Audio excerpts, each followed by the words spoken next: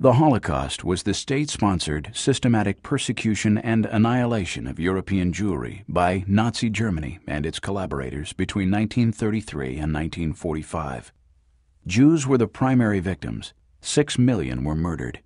Roma, Gypsies, physically and mentally disabled people, and Poles were also targeted for destruction or decimation for racial, ethnic, or national reasons.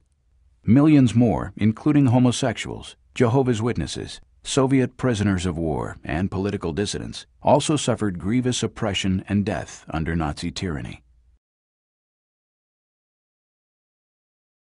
The Nazi Party came to power in Germany in 1933.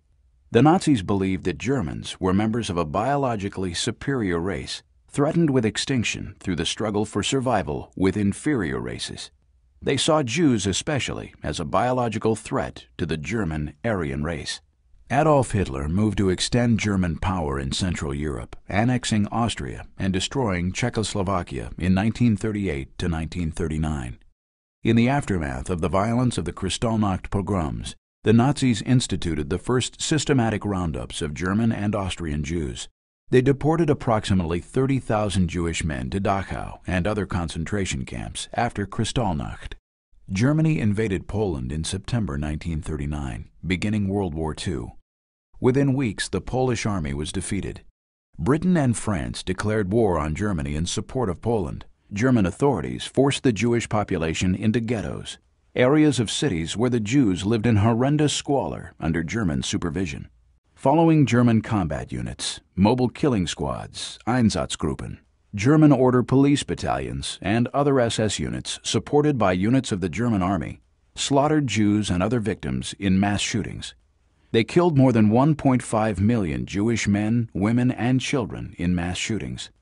German police and military authorities also killed Jews in mass shooting operations in occupied Yugoslavia and eastern Poland. As the German advance stalled in the east, Germany moved to consolidate its dominance in Europe. They also extended in 1942 the systematic killing of Jews to other territories they controlled or occupied. German SS and police officials established killing centers in German-occupied Poland, where the Jewish population was both relatively numerous and densely settled. They deported Jews there, primarily by rail, from all over German-occupied Europe.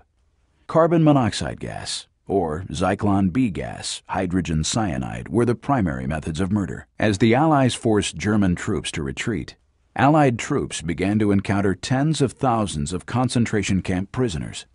In an effort to prevent large numbers of prisoners from falling into the hands of the Allies, the Germans forced the evacuation of many camps, compelling thousands of prisoners to march into the interior of Germany.